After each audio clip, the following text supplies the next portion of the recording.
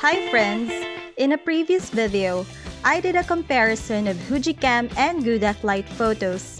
I had so much fun making that video that I got interested in other disposable camera apps after. That's why for this video, I'll be trying KUJI Cam for the first time and I'll be putting it up against my current favorite, Huji Cam. I'm excited to see the photos and use these apps, so let's find out! Now before we start, let me share with you my camera app settings in case you want to get the same results or you need a walkthrough on how to use these apps. First, Huji Cam.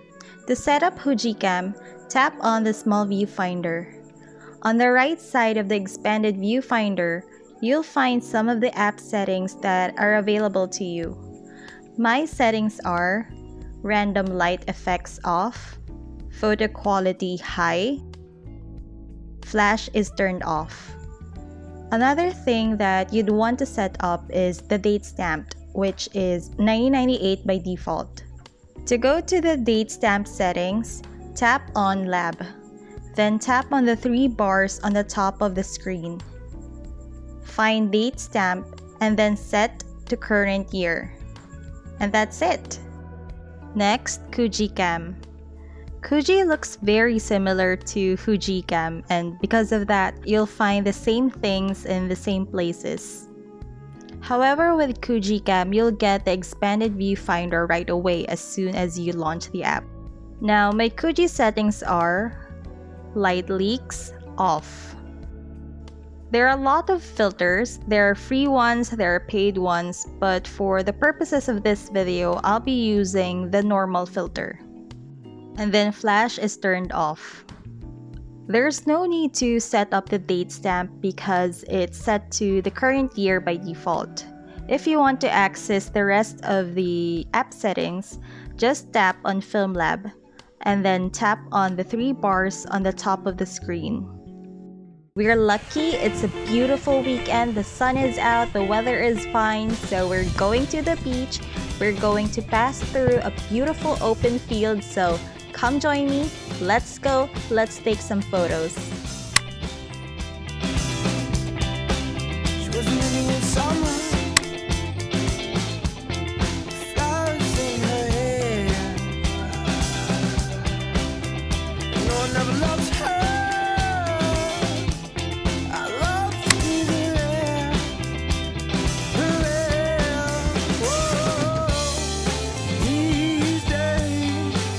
It's not easy,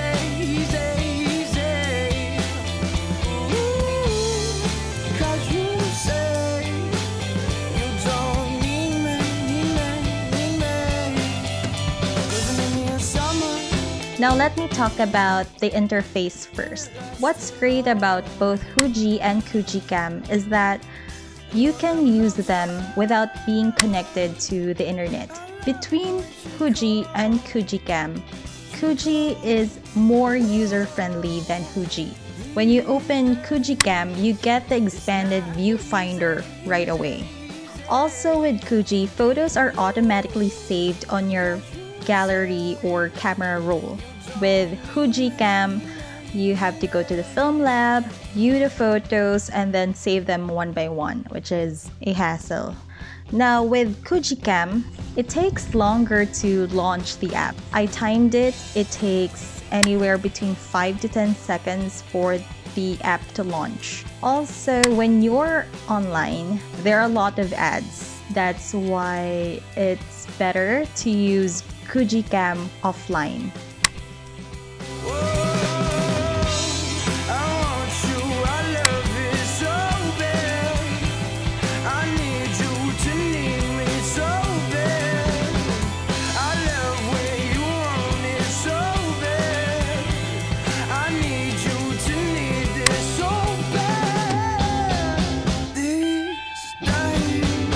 It's not easy, Ooh.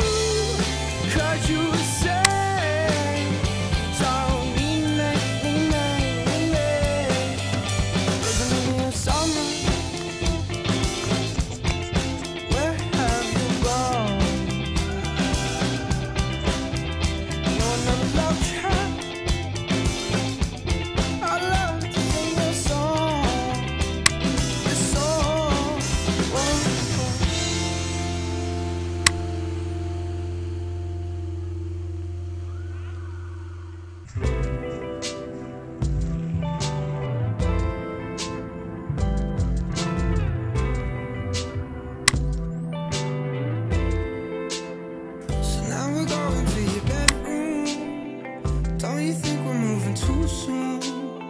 I love to hear you when you complain about your best friend, how she's so late.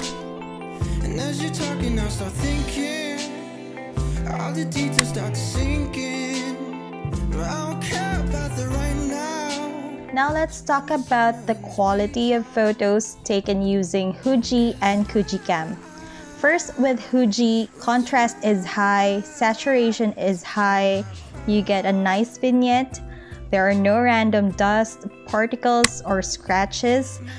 Overall, you get highly dramatic photos, really strong colors. However, details are lost in the shadows, in the blacks. So if you're the type of person who likes to see more details in your photos, you might like Huji less. Now with KUJI cam, on the other hand, if you use the normal filter, you'll get more accurate colors. However, a little softened. It's still much accurate than the colors that you'd get from Huji cam. And then you also get a nice vignette. However, KUJI puts random dust, particles, and scratches on its photos, which can be a hit or a miss. And when it's a miss, the effects look fake, they bring down the overall quality of the photos, and they make the photos less than perfect.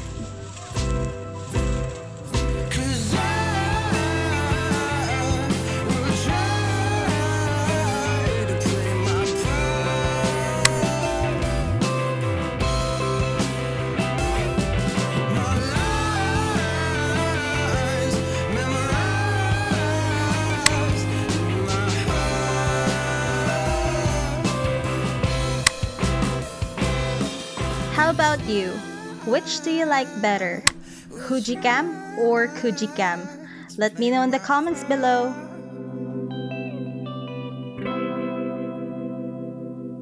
My lies, memorize.